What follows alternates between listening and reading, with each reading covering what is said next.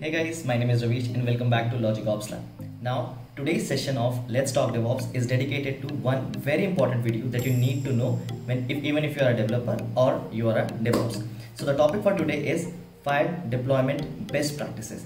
So deployment best practices means the best practices that you can indulge in your software development lifecycle whenever you do a release, whenever you release the product to the market and everyone starts using it. These are the 5 practices that you need to follow. So without further ado, let's get started.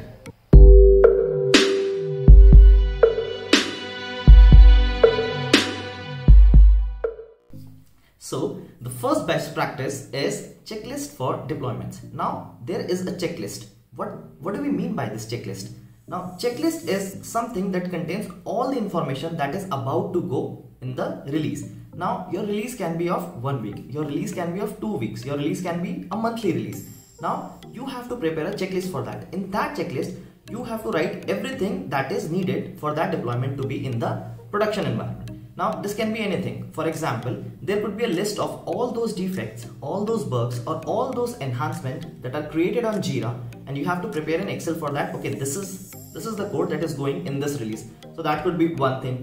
Or you have to check whether you have to disable some kind of nodes before the production, or you have to enable some node after the production, or there is some firewall issue that needs to be open, or there could be a server that needs to be open at the time of production, but it has to be off after the production happens. So you have to prepare a checklist for that, in which you write everything that is needed for the production deployment. So that's the first best practice that you need to follow.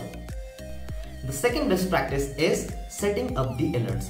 Now it includes deployment notification that the deployment has started, the deployment is finished, or it has stuck somewhere or failed. Sometimes what happens is you do a deployment, and we know that deployment could be a very daunting and a very boring process, and it sometimes makes it hard to track all those deployment that is happening over it.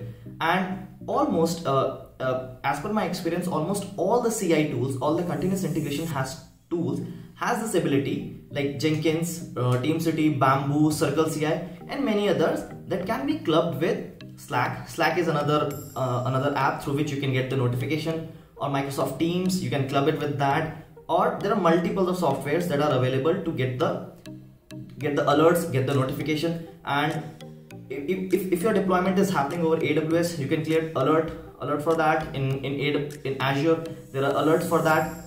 So it tells you what is happening in the deployment. So if your deployment is successful, then it's great. And sometimes what happens is it gets stuck somewhere or it fails, you'll get a notification and you'll start working on that. So that is one of the most best practice, that setting up the alerts. You have to set up the alerts for whatever is happening in your deployment process. So this is the second thing that you need to follow.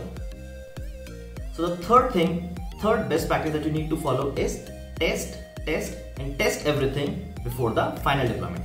Why? Because we all know that agile deployment has dramatically improved our deployment processes these days. Okay, so by focusing on smaller chunks, what we can do is we can do frequent deployments and new code changes. When the code goes in a smaller chunks, it is less likely to make any kind of ruckus in the production environment or in any other environment for that matter. So you can test your code in dev, you can test your code in stage, UAT, a pre-production environment or a staging environment.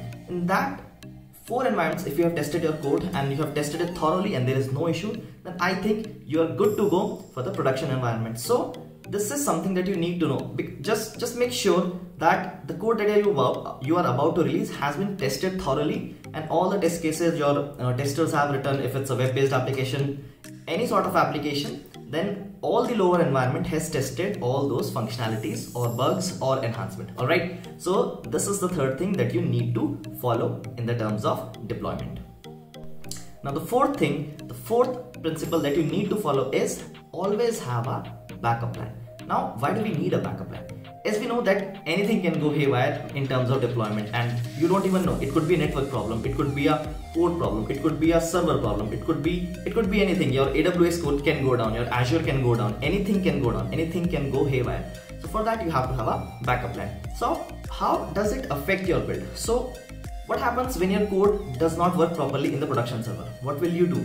So if there is a bug in the production server, do you have a branching strategy for that? How would you create a branch? How would you create a branch from? Will you create a branch from dev? Will you create a branch from your release or the master branch?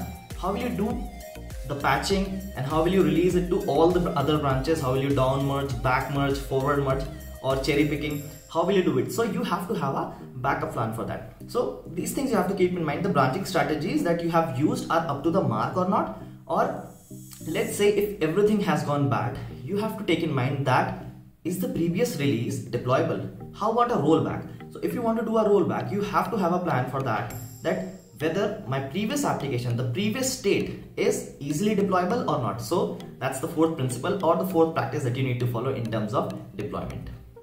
The final and one of the most important point or most important principle that you need to follow is, let us consider a deployment process. So what happens over there? You have a build process, you have an application component configuration, you have an infrastructure configuration, and these are one of those things that you have in a deployment process. So what you can do, just minimal human intervention. So this is the last point, minimal human intervention. So it means that you have to automate your build process. You have to automate the IaaC, which is infrastructure as a code. If you're trying to create a new service out of CloudFormation, or you're trying to do through ARM templates, Bicep, or from AWS CloudFormation, you have to automate everything, because if there is a human intervention over there, anything can go wrong.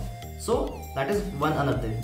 So there is a very famous saying that a good rule of thumb is everything that does not require human intervention is a candidate for automation.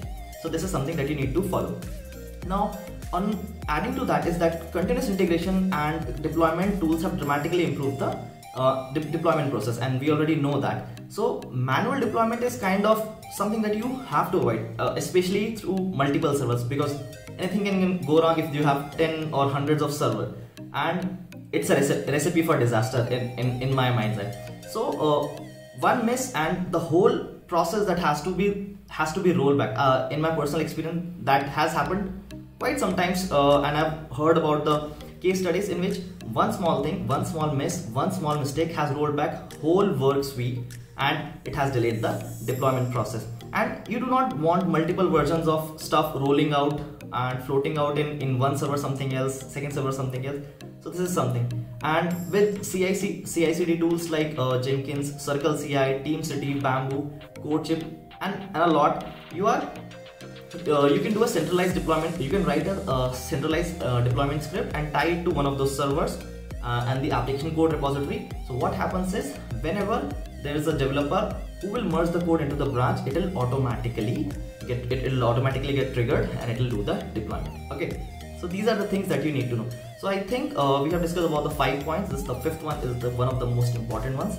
By the way, all of them are important. These are the best practices, best principles that you need to follow in terms of DevOps, in terms of deployment. So it is good for either development dev guy or for a DevOps guy.